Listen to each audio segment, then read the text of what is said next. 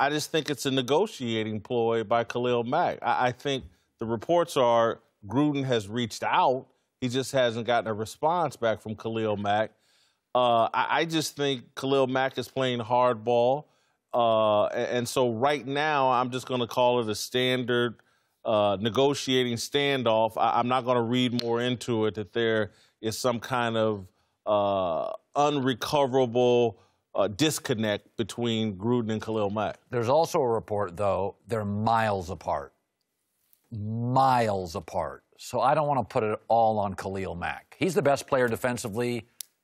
He and Von Miller, Aaron Donald are the 3 best defensive players maybe in the league. Doesn't it seem weird if you took over a company, 2 months in, I hadn't talked to my best employee? I mean, wouldn't you like Uber to his house, knock on doors? Yeah. Something.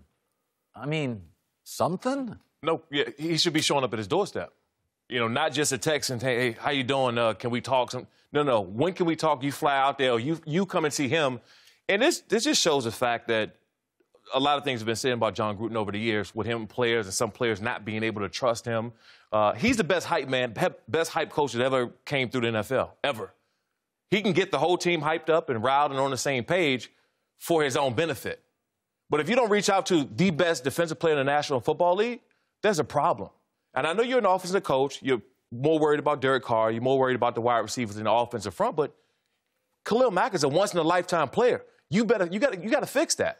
And if you don't fix that, that shows me what kind of coach, what kind of person you are. Because he has enough power. He signed that big deal so he can make some things happen.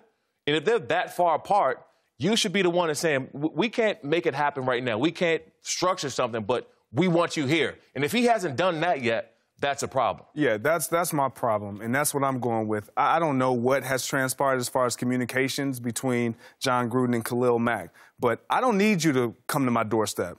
I don't expect him to go to the extreme, but at least let it be known that I have reached out to Khalil Mack. I have let him know how important he is to this team. He has a C on his chest for a reason. Forget the potential of NFL Defensive Player of the Year candidate. Like, he is your captain, a team captain, a leader on that team, on that defense.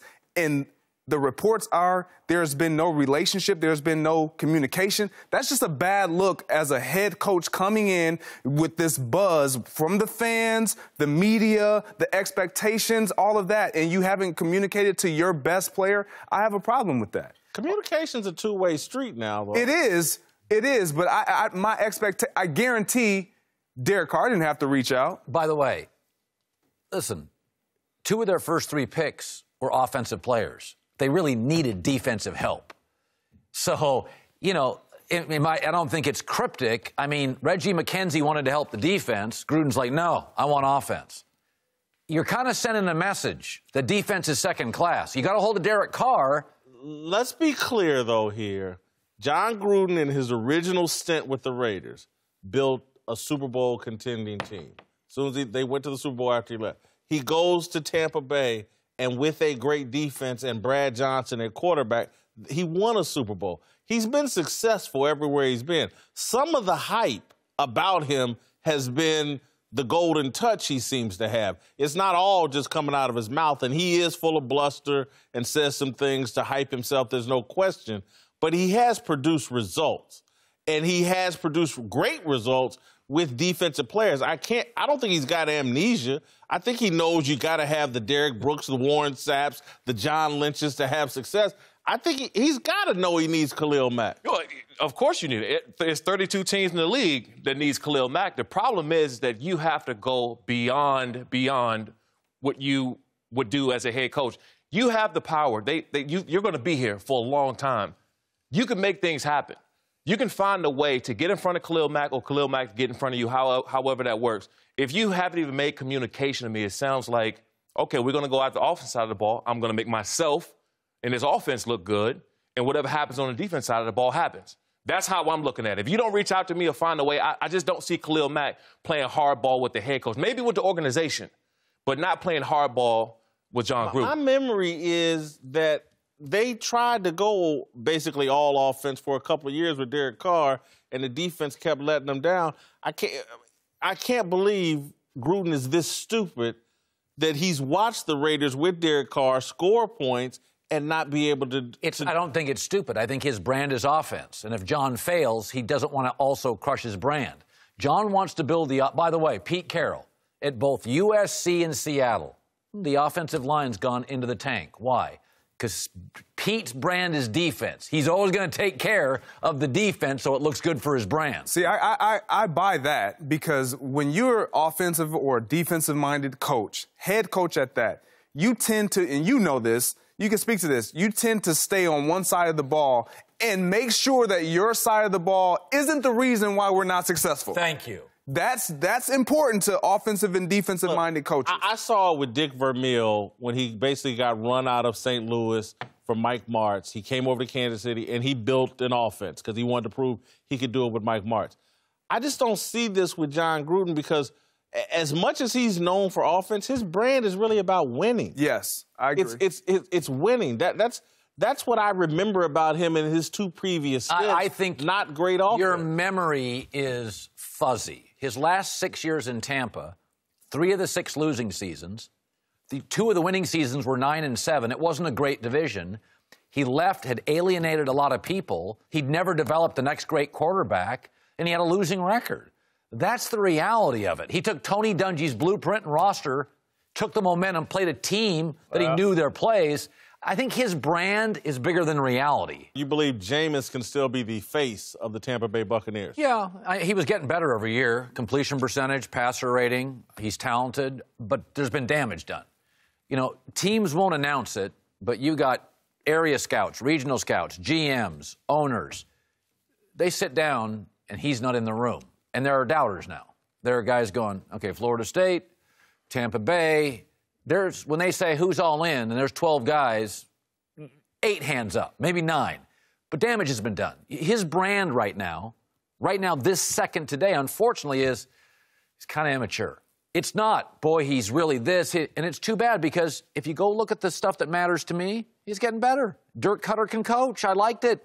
But I think he's losing. I think he's lost some people in the building. Yeah, I don't think his reputation is kind of immature. I think he is immature. However, I love the way he handled himself today. I watched the entire exchange, and I thought he was incredible. He went well beyond my expectations. I thought there was some real humility, some real self-awareness. I thought he handled every question brilliantly. The questions I'll have, second to the last game, when he basically attacked a referee and they had to try to drag him off the field after he fumbled the ball and kind of cost him an opportunity to win a game. That kind of on-field immaturity, is that going to stop? I do think we probably, hopefully, pray to God, have heard the last thing about him off the field getting into trouble. But I still see some things on the field, the eating the W or whatever before the game and all this, where Jameis still has some growing up to do, and hopefully we see that. Yeah, but at the same time, you look at when they ask him the questions, this is your last chance. And he really couldn't answer that. The answer is, yeah, it's your last chance. He's not acting like a franchise quarterback right now. He's not acting like the guy who they plan on spending the next 5 or 10 years with. As soon as he understands that, that's when he's going to grow up. The problem is, for me, I think it's going to be too late. He just keep making these immature decisions, right? You look at it and some of the stuff he was doing, I was like, man, I remember when I did that, but I was in high school. You know, I remember jumping on the table and screaming crazy. Yeah, I was like a sophomore in high school. You don't think a guy that's in his position, someone you're looking to build a team in the future around, is going out doing the things. We've heard him apologize before. We heard the same thing. I won't do that. I won't do that. But it just doesn't make sense because he's shooting himself in the foot over and over and over again. And when he's going to stop? And I think it might be to the point where it's too late, where he's not your guy going forward, no matter what happens. Yeah, you guys made all valid points. You look at him, and he's made some not wise choices since Florida State days. And looking at him now, this happened 2 years ago after his rookie year. Has he grown as a person? I think he has. He's done a lot for the community. He stayed out of trouble for the most part. You look at this, by no means should he have done what he done. I feel horrible for the lady that was involved, but he's done some great things. He's been well. He's played well when he's on the field, when he's not doing the antics, eating the W and things of that nature. I think this is his last chance. He couldn't answer that, but I think this is his last chance. But he's done some things. I think he can be the face of the organization if he continues to play well and do the right things off the field. You know, one of the advantages he has is scarcity of quarterbacks. I mean, the NFL just had 8 running backs drafted. GMs are saying it's the best running back. You don't get 8 quarterbacks a year. So the bottom line is if you're in the same division of Matt Ryan, Cam Newton, and Drew Brees, it's easy for us to say, we got to move on. Right. You better have a plan or you're going to go 2-14. The question for Jameis is, will guys follow him? He wants to be a leader. Will guys follow him? And so this happened in 2016. He's tried to move past it off the field. But again, I go back to on the field and the bouts of immaturity we see on the field and things that just go, is that really what I want my leader to do? And so today, we just showed the clip of Jameis's response. His teammates all had to answer a bunch of Jameis questions. And that's how you lose guys. I got to sit here and answer questions about Jameis and his off-the-field deal. That's when it becomes hard to follow a guy. This did happen 2 years ago, so now it came out to light, so now they have to answer it. So I believe those guys are backing him 100%. He's a, well-liked. I know Gerald McCoy there, played with him at Oklahoma. Well-liked guy on that team, but these interviews about Jameis Winston's off-the-field antics will have to stop, and I believe they will.